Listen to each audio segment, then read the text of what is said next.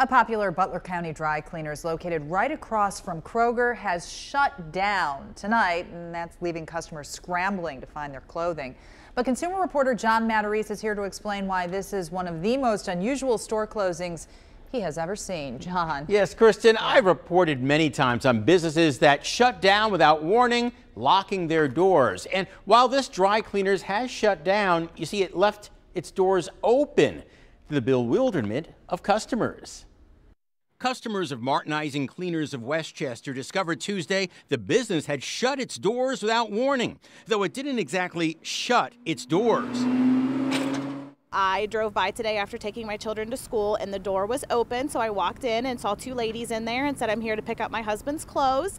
And they said, "Oh, we don't work here. We're also here looking for our clothes." Customers pulling up to the Route 747 business found the place in shambles. Danielle Simpson had no idea where $500 of her husband's work suits were. So like I said, ladies were climbing up on ladders trying to find their belongings. There were wedding dresses sitting in there that hadn't been claimed. And now look at this. We're not going to trespass into a private business, but anybody could go in and start taking clothing off the racks that isn't theirs. Christina Jones, manager of a nearby dry cleaners, says her phone lit up from customers looking for help. You know, nobody had any idea that they were closing at all. Owner Dion Mack finally showed up about 3 p.m. to start helping customers retrieve their items. He told us off camera that the cleaners is changing to a home delivery model and is simply vacating its storefront location. But an employee who would only identify himself as DeWald says he's now out of a job. You're not working here anymore? Not working here anymore. We're out of jobs and the store's closed.